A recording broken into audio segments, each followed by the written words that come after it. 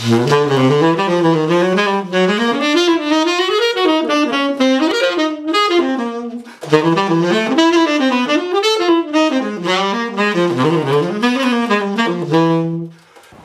there, Richard Pavlidis here again, and today we're going to keep talking about melodic shapes.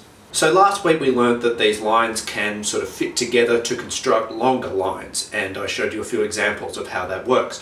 And today we're just going to take that one step further by taking a few of these shapes and practicing them all the way through the scale. So instead of playing a scale all the way up, or a scale in thirds, or in triads, or in diatonic sevenths, the way we did all the way back in lesson 1, we're taking these shapes and we're playing them from each degree of the scale, starting on the 1, starting on the 2, starting on the 3, and so on.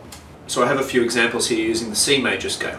The first one is just 1, 2, 3, 5, that very common one made so famous by John Coltrane.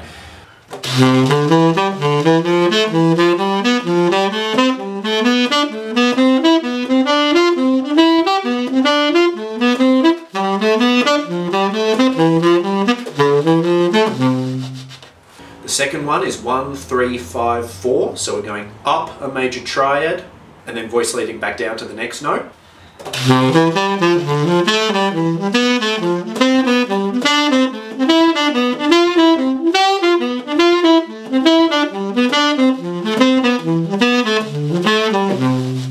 The third one we have 1, 2, 3, 1.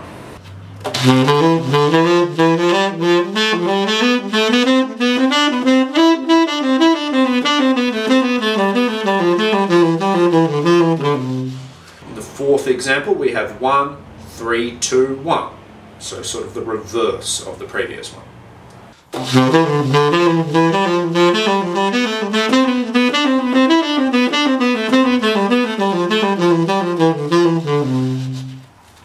Number 5 we have a kind of broken triad, so we've got 3, 1, 5, 3.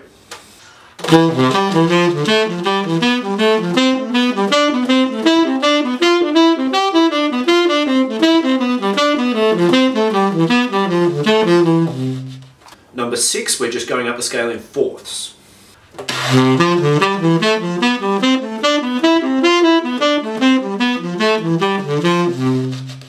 Number 7 we extend that and we have a stack of fourths. So 1, 4, 7, 2, 5, 1, 3, 6, 2, and so on.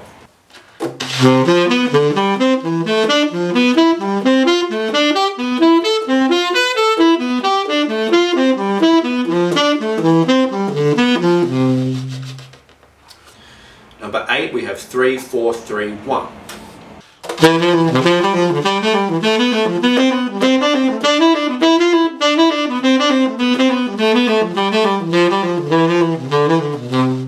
Number 9 is just a combination of exercise 3 and exercise 8. So we've got 1, 2, 3, 1, 3, 4, 3, 1. And this is a really good example right here of how we can use these exercises to connect and form larger phrases.